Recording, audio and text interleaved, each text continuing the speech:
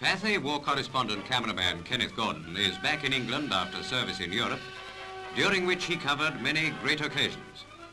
In this welcome to Ken Gordon, Pathe Gazette pays tribute to all newsreel men who brought back pictures from the battlefronts of the world.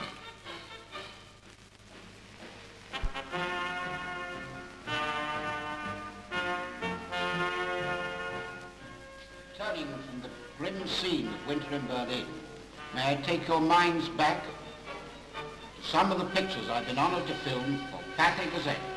Pictures that illustrate our triumphs after the breakout from forays. Paris, where I had to take pictures while being chased by a couple of tanks and the French commandant of Paris. They thought my jeep was getting in the way of General de Gaulle's parade. At Notre Dame, fired on by friend and foe in a burst of street fighting, and with only a camera to hit back with.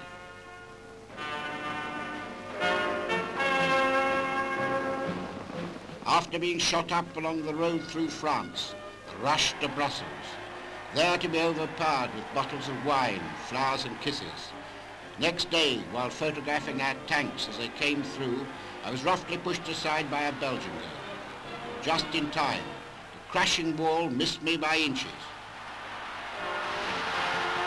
A moment I'm proud of, being on Njimegen Bridge while the Royal Engineers cleared away German explosives. Tanks were coming up to relieve our airborne boys at Arnhem. Waves of American paratroops were dropped to help hold off the counterattack. The sight of hundreds of multicolored parachutes falling in orderly masses will always live in my mind. In a Buffalo with our fighting patrols, I took my first look at the Rhine alongside Colonel Howard Jones, whom I met again when Monty decorated him with a DSO and MC. I crossed the river with this gallant officer. It was before it was bridged. Here I am on the Rhine filming the first British bridge. From the West Bank I went up with the infantry patrols, grand fellows who had just smashed through the Reichswald and the Siegfried Line. I beat an official bar at Lüneburg Heath, just in time to film the German surrender.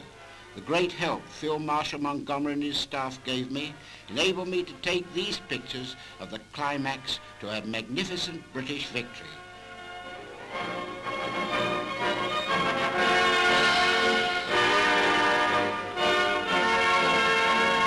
Next stopping place was Flensburg for the final clean-up of the Donetsk puppet government. High spot was the posed pictures of the three big shots, Jodl, Donitz and Speer, all obeying orders from the Pathe cameraman. Makes you think. I didn't get there in the last war, but this time I made sure. General Line and the Desert Rats provided me with these pictures as British armour rolled into Berlin. It was the end of a long journey, but I wouldn't have missed it for all the tea in China. So Kenneth returns with plenty of peacetime assignments, just itching for that Ken Gordon touch.